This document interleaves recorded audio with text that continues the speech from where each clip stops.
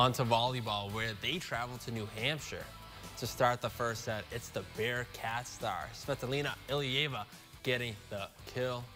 Right after her, it's going to be Ella Schobert, who would do the same, but the Wildcats will take the first one 28-26. Tied in the second at 16, Avery Lepore with the perfect placement for a go-ahead service ace.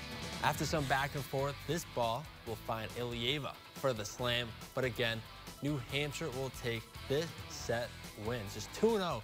Now looking good. This mistake by the Wildcats, though, kept the game alive at 24-21, but that was not enough. Bearcats, they will get swept on the road.